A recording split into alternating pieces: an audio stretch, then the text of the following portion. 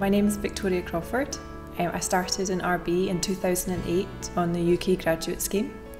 I spent my first year in category Wheat working on global wheat projects before moving to SSG India, which is working for the local Indian business, for what was supposed to be a 6-month secondment. However, that was 4.5 years ago and I'm still based in India. Worked on a variety of different brands and now I'm working on global Dettol projects based in India.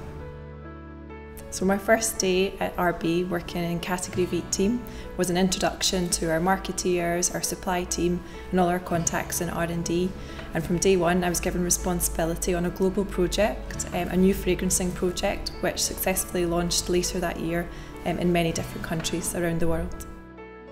One of the most exciting projects which I've worked on and what I think is a real game changer was our Vanish Monster Stain.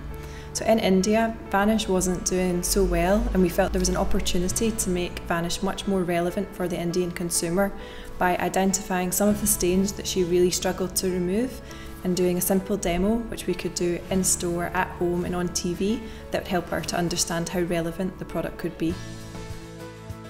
From a business point of view, the Monster Stain was an amazing success and we saw a fantastic uplift in sales in the first 3 weeks in modern trade.